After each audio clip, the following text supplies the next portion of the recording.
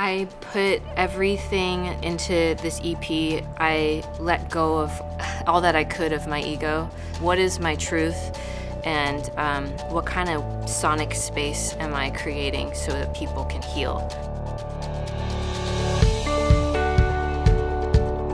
This EP, all the lyrics and the sounds and the melodies are all crafted with love. The producer I worked with put so much love into this as well. Like we spent so much time and a lot of just conversations on how we can continue being true.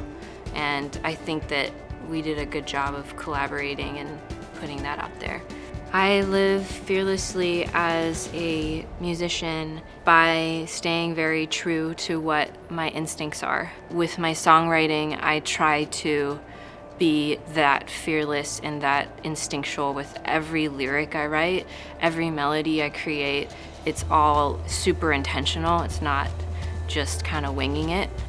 I feel super grateful to be a woman in this time because there's a huge change that's happening, and I think this change has been bubbling up for years and years and years now, and there have been a lot of activists who've worked really hard to get us here decades ago. I was hoping that this movement would come sometime in my lifetime, but to have it come at this time where I'm able and agile and able to just do things with all the energy possible and with emotional, mental clarity is a blessing.